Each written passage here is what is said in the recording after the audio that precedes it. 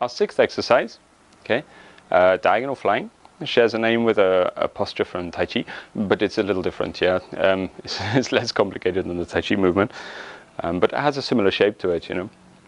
So diagonal flying is probably one of the harder ones from the set to get the shape for, but it's designed essentially to open and close the body, particularly the qua, which we've already looked at a little bit with up and down. Now we're going to open and close it, and also for the center of the body as well. Has a stabilizing hand for the chi, and then the other hand guiding the opening of the center, so that your body can learn to open and close, unfold from the inside energetically. Yeah.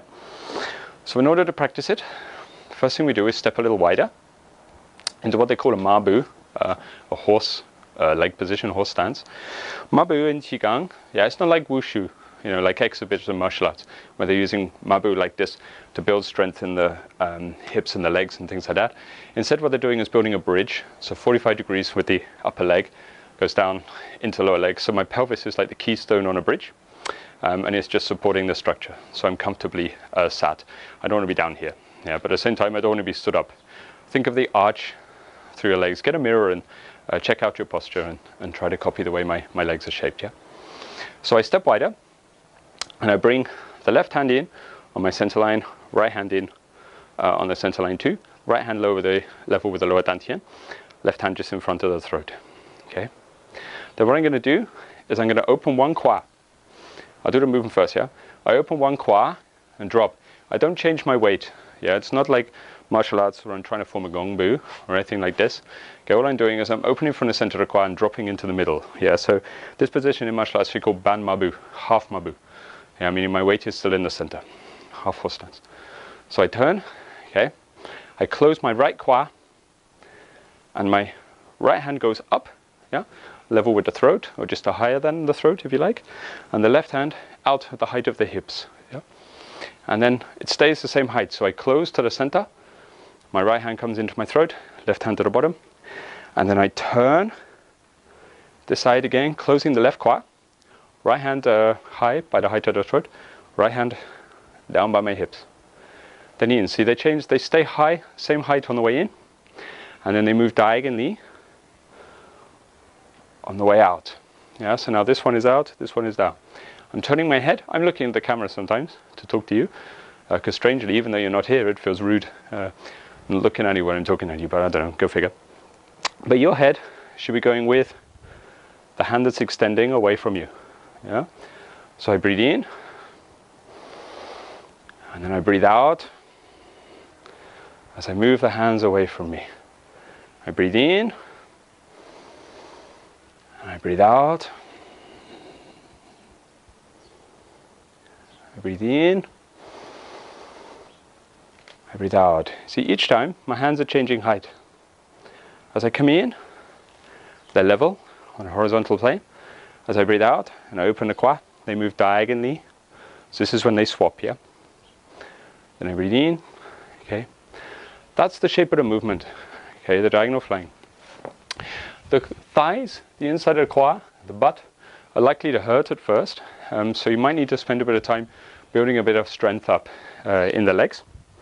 But it won't be long before they get comfortable, and sitting here is quite a natural, comfortable place to sit, yeah? As I turn, let's do the qua first. This knee stays kind of still. See, it does not move as I turn. Maybe it drops in a little bit, but it doesn't do this. It doesn't kink in. You see a lot of people do this. This is no good. It's not particularly good for the knee.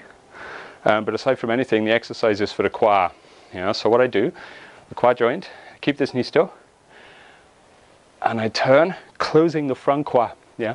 So what I mean by that closing is if I put my hand here, and then I close it, my hand's almost trapped inside the inguinal crease. Yeah. So this knee stays still. I close this qua. So my pelvis is now facing with this leg. Yeah.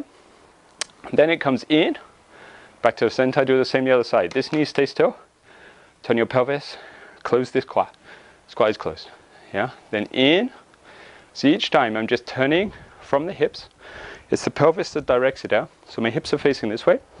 I turn my pelvis in, and I turn my pelvis out.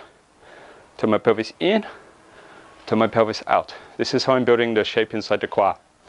It's a very different feeling from if you turn your feet. If I turn from my feet, everything kind of falls to bits. It doesn't really connect properly. If I just open the qua, you end up all bandy-legged. Yeah.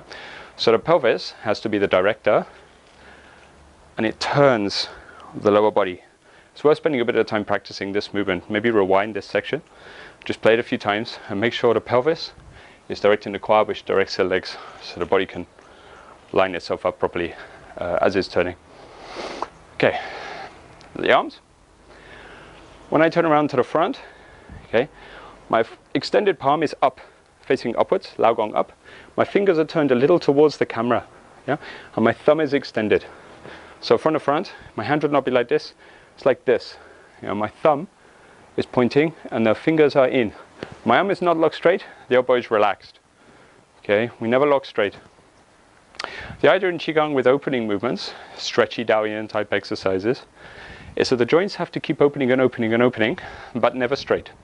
So if I lock my arm and then open the spaces in the joints, they'll reach a limit where they can't go any further. Yeah? If I keep pulling, my arm falls off. I mean, that's the limit of the shape.